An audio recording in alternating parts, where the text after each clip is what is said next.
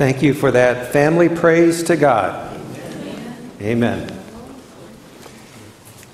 There are many good people in the world. They want to live and let live, to be a help to their neighbors. They are morally upright, but they live with a serious problem. They're victims of an addiction. It may be the addiction to drugs. It may be the addiction to alcohol. In some cases, and these two are very serious, they are addicted to food, and their weight problem is out of control. All kinds of addictions, anger and control issues assail us human beings, and we desperately are seeking a solution to our problems.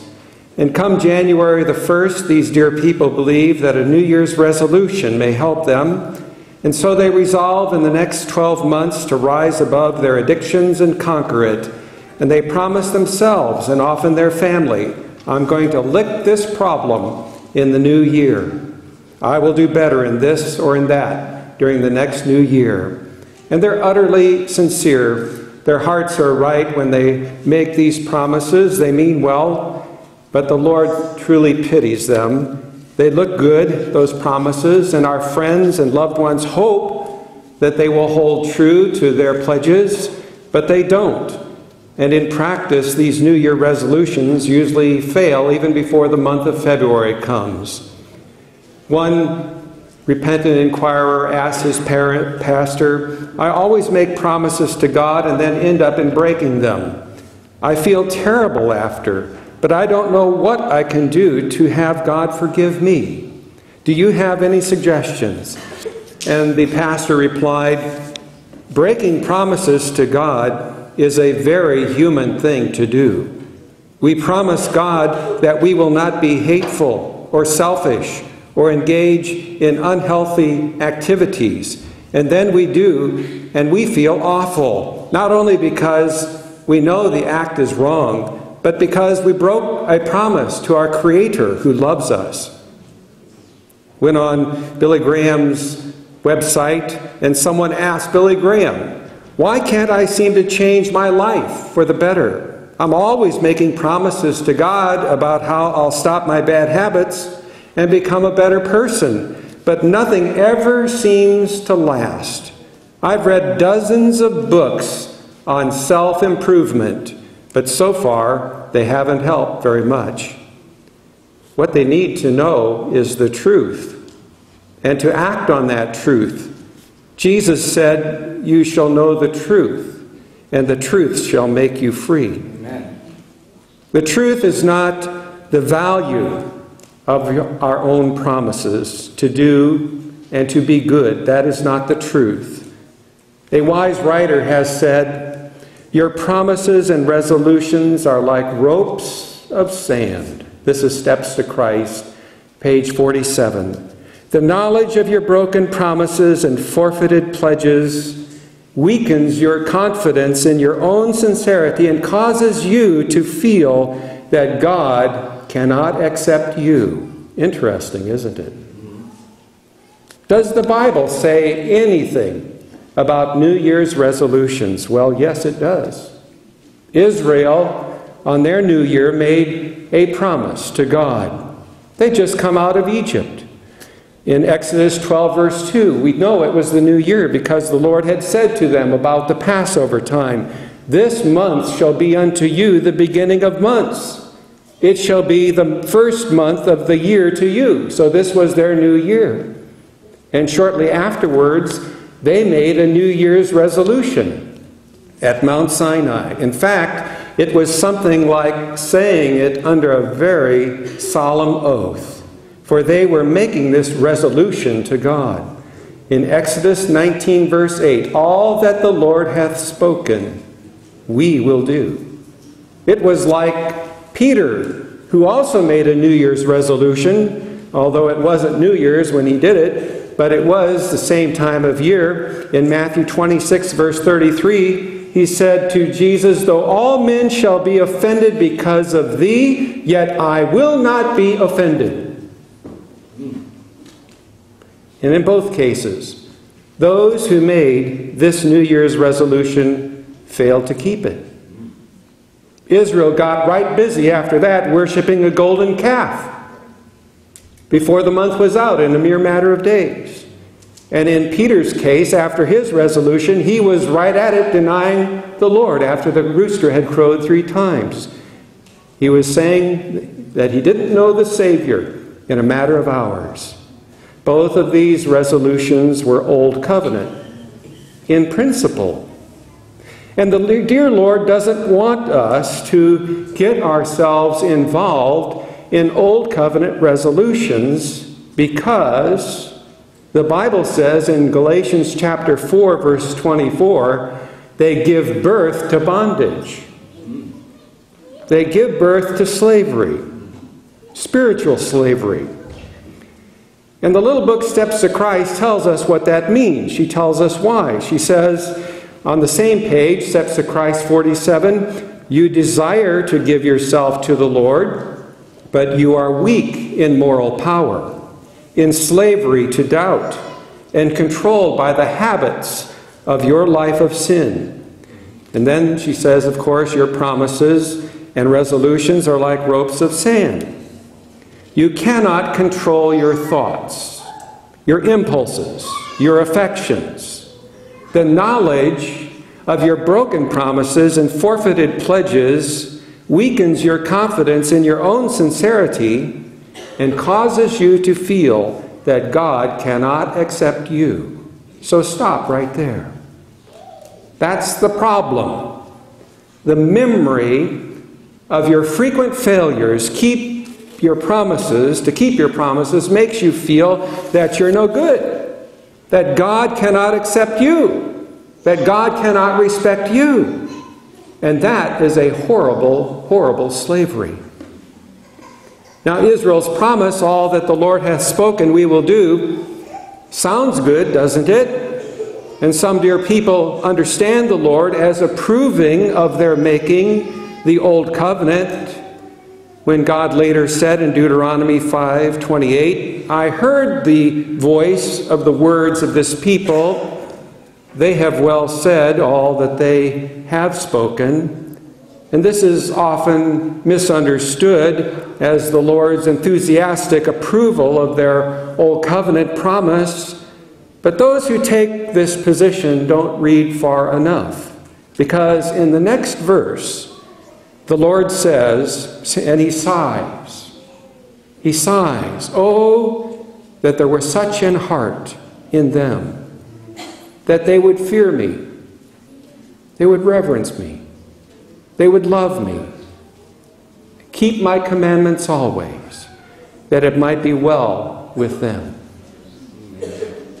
And Paul says that the old covenant it gives birth to bondage and slavery, just as Steps to Christ says. And that bondage brings darkness into the soul, even though you try ever the much so harder to be good. But somebody objects, all my life I've been taught to make promises to God. Aren't New Year's promises good? You can improve yourself that way. Making promises to God is not the answer. The problem with making promises to God is that wonderful I, that wonderful ego that makes the promises. That's the difficulty with the promises. And our beloved brother Paul again sees through the problem, and he says that our carnal mind is enmity against God, for it is not subject to the law of God, neither indeed can be. The solution is to stop relying upon that wonderful I and begin relying on the Lord's promises of deliverance. The new covenant, in contrast, is believing God's promises to us. A New Year's resolution is not the solution to our problem of being good. A New Year's choice is the solution. A New Year's choice. Well, there are a few Bible principles that are clear as sunlight. Number one, God has never asked anyone to make promises to him. Rather, repeatedly, he asks us to believe his promise to us. Amen. Abraham, the father of all who believe, he made no promises to God in return for God's great promises to him. The faith of Abraham is true listening and heeding and true heart appreciation, always leading to full and true obedience to God's law. The doing always follows the heart believing. And Ellen White uses the word pledge, when she uses the word pledge, it must therefore mean a heart commitment, a heart appreciation, the same response as Abraham's response to God's promise. He made no vain promise. He never said, Lord, I'll be good. I'll do everything just right. You can depend on me. He believed God's promise, and the Lord counted his faith for righteousness. Amen. But he did make a response to believe. He did, it says in Genesis 15, he believed in the Lord, and the Lord counted it to him for righteousness. And the word translated believe is amen. Amen. That's all that God asked Abraham to do. Amen. Abraham heard God's promise. Abraham said, so be it. And since Abraham is the father of all those who believe, he is our father, it proves that that is all that God asks us to do. Believe his promise. The meaning of the word believe is a heart response of gratitude that is deep. And the result is obedience to all the commandments of God, not through fear of punishment or hope of reward, but through appreciating the love of Christ. Amen. Amen. The very act of making promises to God is not only useless, but is far from being an innocent vanity. The practice of making promises to God is indeed harmful to the soul, because whoever makes the promise becomes the source of the righteousness. Becomes the source of righteousness. In other words, making promises to God is self-righteousness. And that's why God has never asked us to do it. He's asked us to choose to serve him. But if God is the one, he makes the promise. If God's the one who makes the promise, then he is the one to make us righteous. And then he is the source of the righteousness. Amen. That's why it is the Lord our righteousness and not we our righteousness. If we make the promises, then we become the source of the righteousness. And we don't have the righteousness in ourselves. The scripture is clear about that. For generations, we've assured our children, yes, the Lord will bless you. He will do this and that and the other for you, provided you first do your part. And thus the basic idea gets across, that the Lord is like a policeman. He's like a highway patrol officer. He won't bother you if you keep out of trouble. Or he is like a bank that won't give you a dime unless you have made a deposit first. It's up to you to initiate the relationship with him, and up to you to maintain the relationship. And if you don't, then too bad for you. He does nothing for you. The emphasis is on what you do to initiate the salvation for yourself, not on what he has done and is doing to save you. And what is the inevitable result? Attention on self, on I. And that leads to fear and alienation from Christ. And then discouragement and wandering away. Paul says the old covenant gendereth to bondage. It gives birth to slavery. It always does. It may be self-humbling to confess that we haven't taught our children the pure gospel, but it is worth the upheaval of this realization it may bring to us. It's not too late to proclaim the new covenant to those who have lost their way. And in the meantime, let's be sure to give the new covenant to the children of today. Amen. They must know that Christ is their Savior 100%, the Lord our righteousness. He has taken the initiative to save them, and he is also initiated a loving relationship with them, and they need to know it and believe it. Amen. And further, he maintains the relationship unless we drive him away. There's many a smoker or an alcoholic in ignorance has knelt, got down on their knees, and promised God with tears, God, I'll never do it again, only to be disheartened by repeated failures. It's better to pray, Father, I don't have what it takes to quit, but I choose to believe your promise to be my Savior. Thank you for delivering my soul. Amen. Now choose to say no to temptation. His grace is sufficient for you. His grace is greater than your sin. Amen. A prayer to pray for the new year. A New Year's choice is to pray this prayer.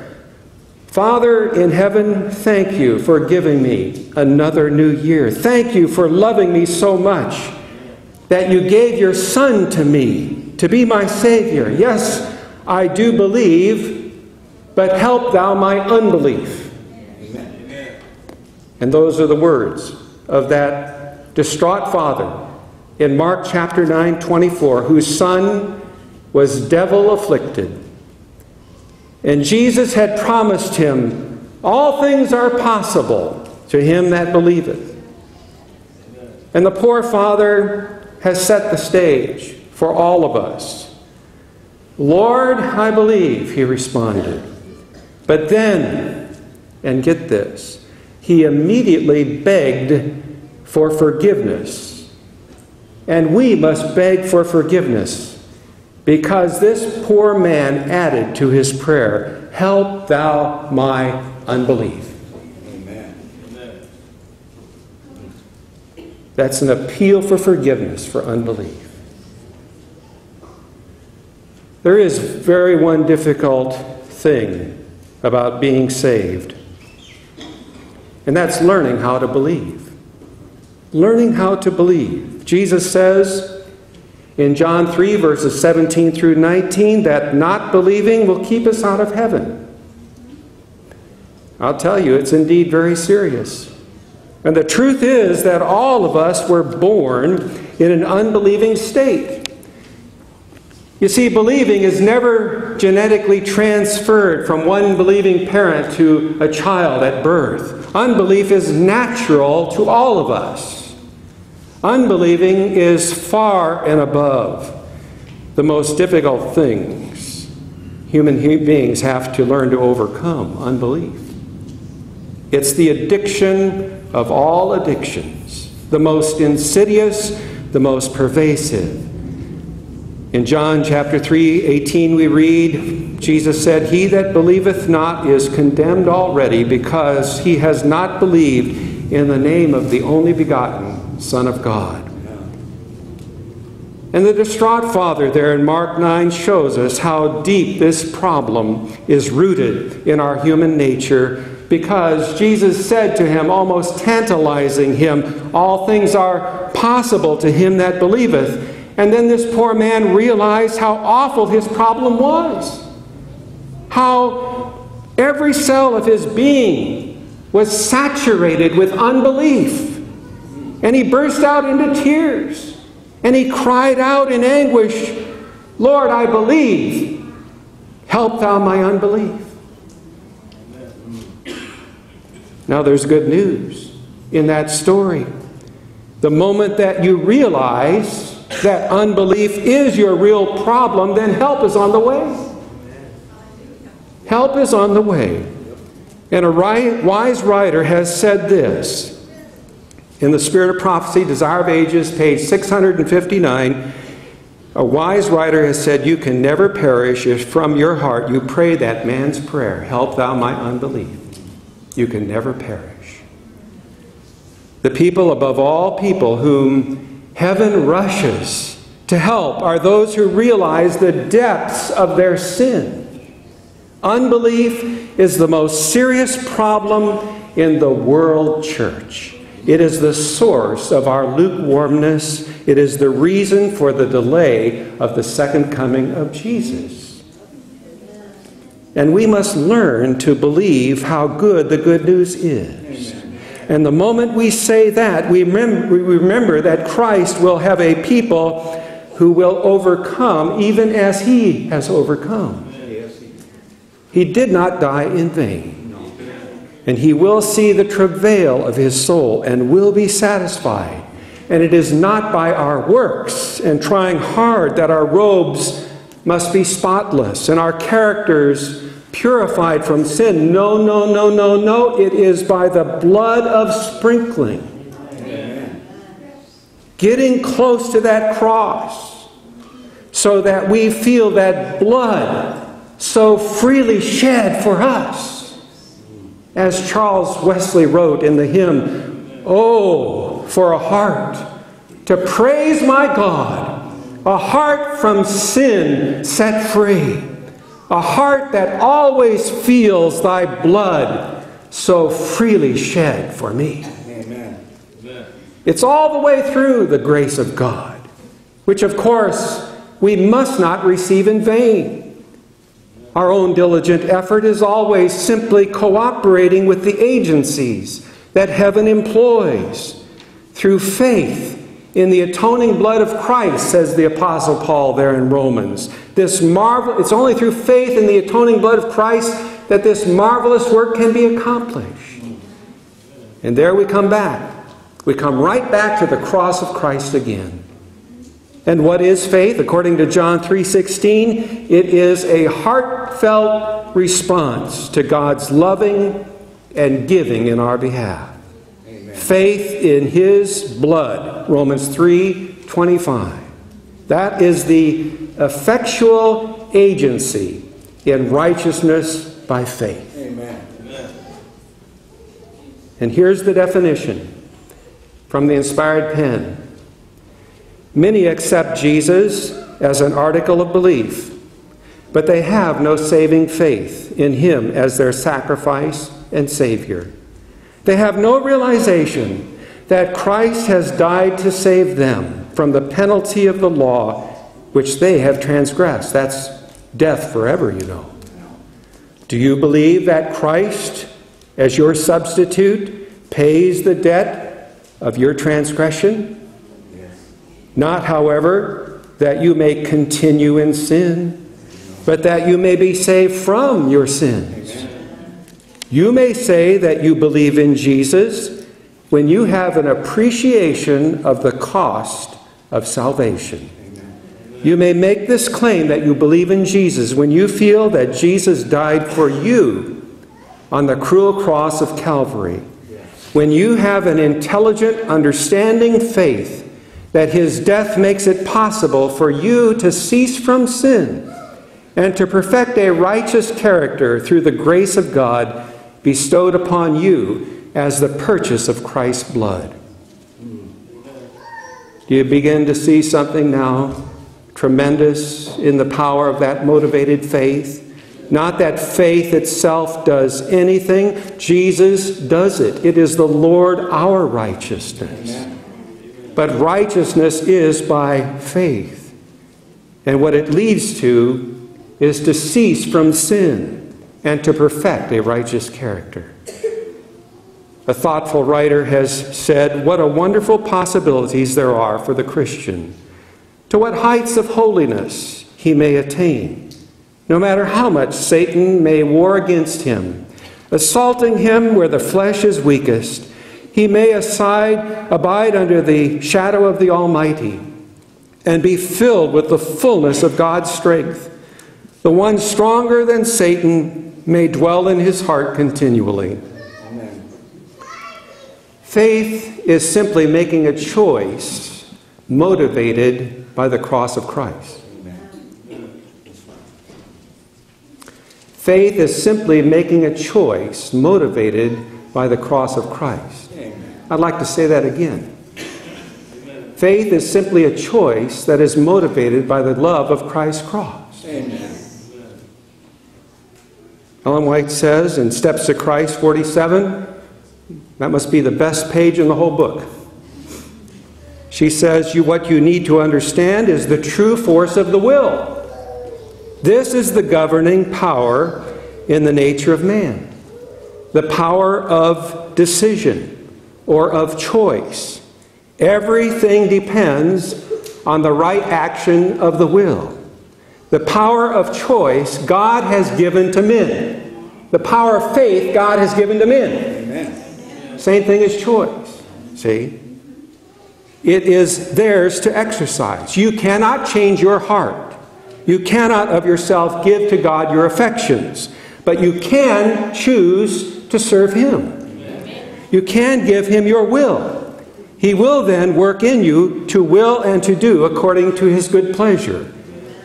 And thus your whole nature will be brought under the control of the Spirit of Christ. Your affections will be centered upon Him.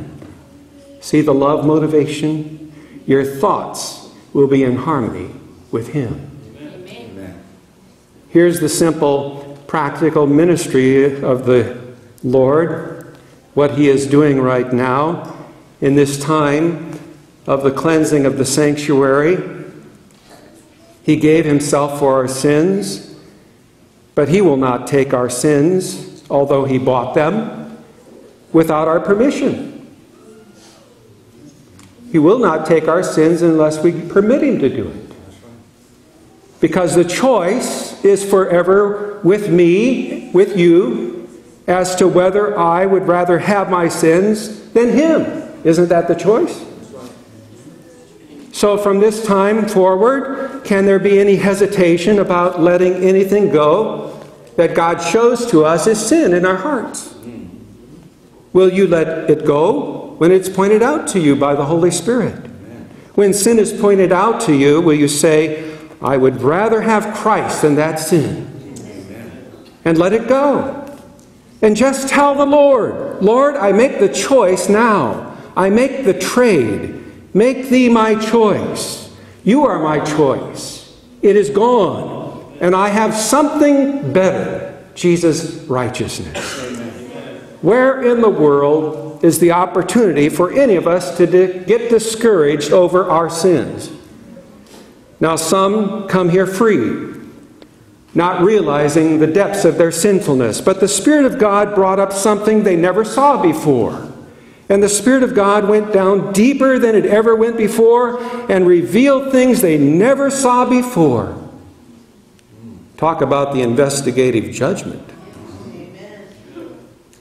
And then, instead of thanking the Lord that it was so and letting that whole wicked business go and thanking the Lord that they had ever so much more of Him than they ever had before, they began to get discouraged. They said, oh, what am I going to do? My sins are so great. And the Lord has brought up sins to us that we never thought of before. And that only shows that He's going down to the depths. And He will reach the bottom at last. Thank the Lord for that. If not hindered, He will reach the bottom at last. And when He finds the last thing there in our hearts that is unclean and impure, that is out of harmony with His will, and brings that up and shows that to us, and we say, I would rather have the Lord than that, then the work is complete. Amen. The work is complete, and the seal of the living God can be fixed upon your character. Amen. Which would you rather? Have the completeness, the perfect fullness of Jesus Christ? Or have less than that, with some of your sins covered up that you never know of? How in the world can that seal of God's love, which is the impress of His perfect character revealed in us, be upon us when there are sins about us? He cannot put the seal, the impress of His perfect character upon us until He sees it there. And so He has got to go down deep, to the deep places where we never dreamed of, because we cannot understand our hearts. He will cleanse the heart. He will bring up the last vestige of wickedness. Let Jesus go on, brothers and sisters. Let him keep on his searching work in your heart. Amen. If the Lord should take away our sins without our knowing it, what good would it do us? That would simply be making machines out of us. We're always intelligent instruments. We are not like some shovel or some machine or computer. We are intelligent instruments. Amen. We will be used by the Lord at our own living choice. Amen. That's faith. And that's what Paul speaks about in Hebrews 9:14. The cleansing work of Jesus.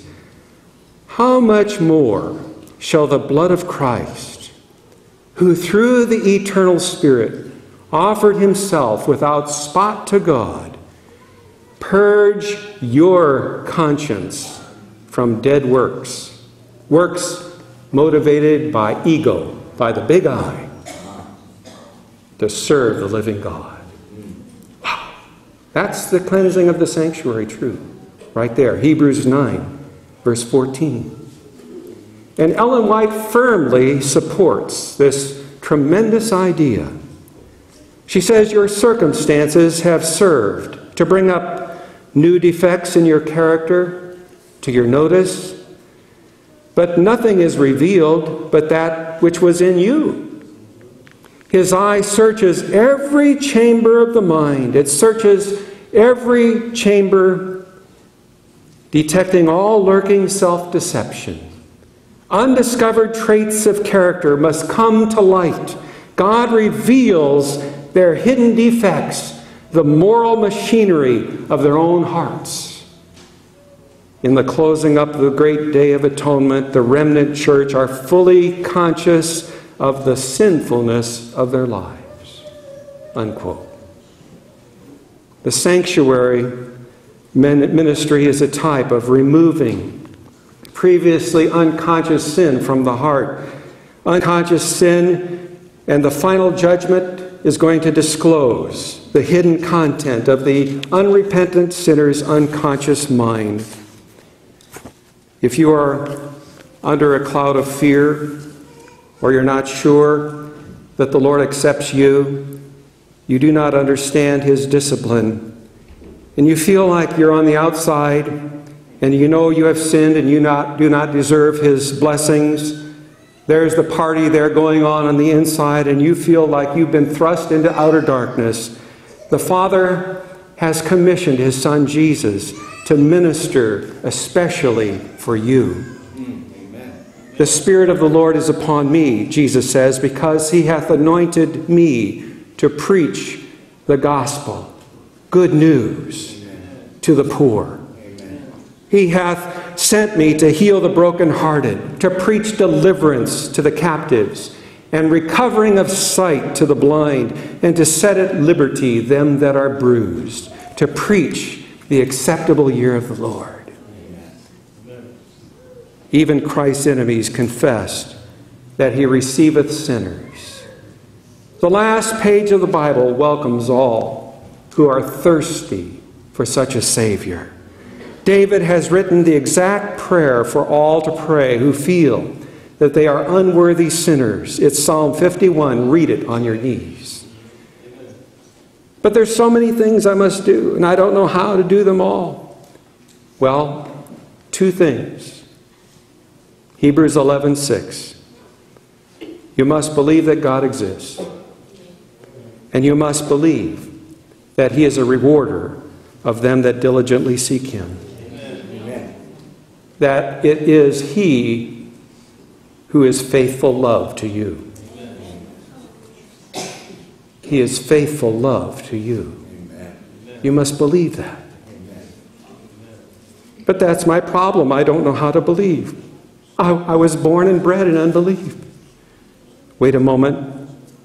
God has already given you a measure of faith. the gift of believing, the gift to choose. No one can ever say, God has deprived me of faith. No one can ever plead that.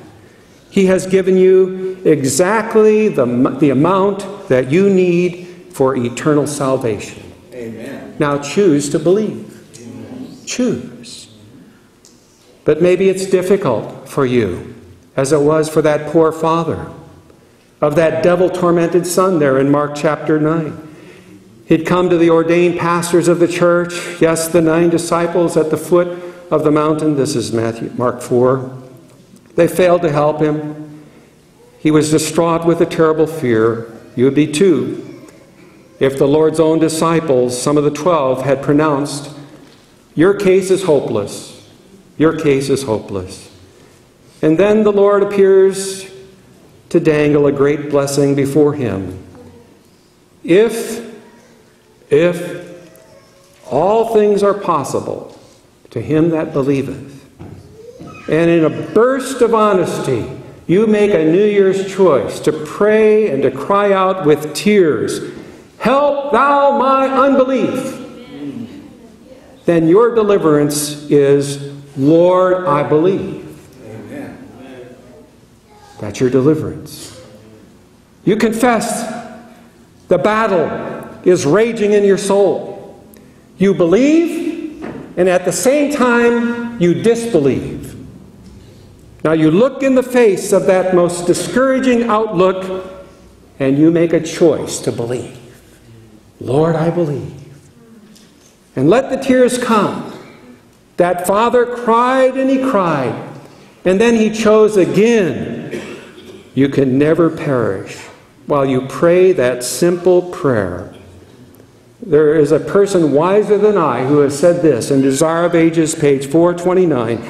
Cast yourself at Jesus' feet with the cry, Lord, I believe. Help thou mine unbelief. Amen. You can never perish while you do this. Never, she says.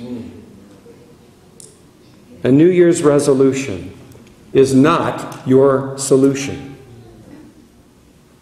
A New Year's choice and a New Year's prayer is. Read it. Mark 9:24. Mark 9:24. Amen.